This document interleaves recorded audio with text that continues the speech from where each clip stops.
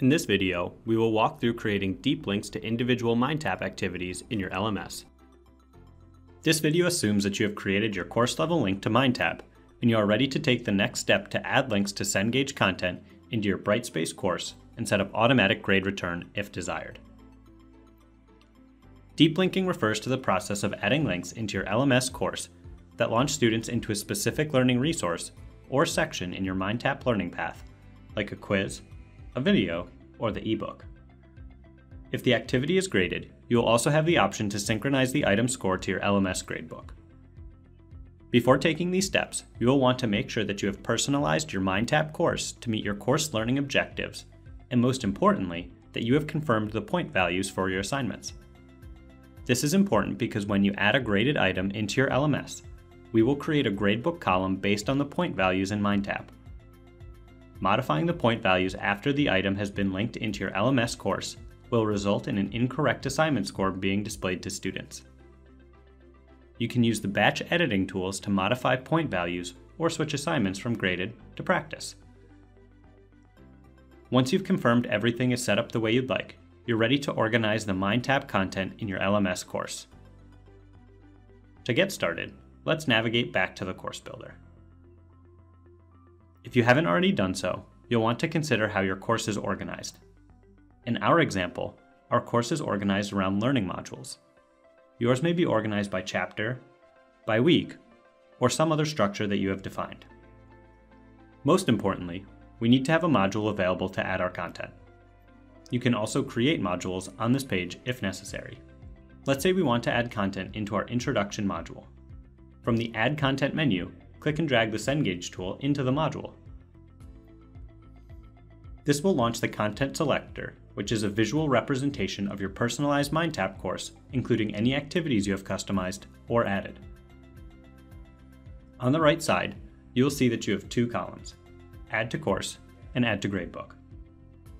Selecting Add to Course for a chapter or folder will allow you to create a direct link that takes students to that section of the learning path. It does not automatically add links to all of the content within the folder. To expand or collapse a folder, use the horizontal arrow to the left of the item. If you want to add links to individual learning resources, you must select them. For example, we may want to add a link to the ebook. While it is not necessary to add any deep links into your course, you must add a deep link to individual assignments to establish grade return. Graded items have a checkbox available in the Add to Gradebook column. By default, when you select Add to Course for a graded item, Add to Gradebook is also selected. Deselecting the box will add a link to the activity, but not sync grades to the gradebook. You can select as many items as you would like at one time. However, keep your course organization in mind so that you don't have an excessive amount of links on any page. In our example, we've selected a few items from the introductory chapters, so we can now click Confirm Selections. Once confirmed, click Save and you'll be redirected to your LMS. If you expand your module, you will see your content links, and if we return to content, you will see the resources in your table of contents. When a student clicks on one of these links, the learning resource will open in a new window. Your students can complete the activity and return to your Brightspace course. During the linking process, we added a gradebook column to your Brightspace gradebook for any graded activity where Add to Gradebook was selected. To view these items, we'll select Grades, and then Manage Grades. Here, you will see a column for each graded activity, and the point values match the points in your MindTap course. It is important to understand that you should not edit any graded assignment name. This will result in grade synchronization breaking if your course is copied for use in a new term or by another instructor.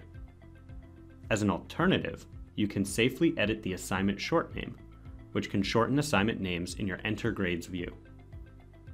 When a student completes an activity, or when a score is modified in MindTap, the score will automatically post to your Brightspace gradebook. Any score that is modified in Brightspace will not sync back to MindTap. If you want to view the specific details of a student's attempt, you will view those in MindTap. If you overwrite a student's score in Brightspace, that grade does not flow back to MindTap. Thank you for completing this video training for MindTap. For additional help or resources, please visit our training and support sites or join the higher ed community to engage with your peers.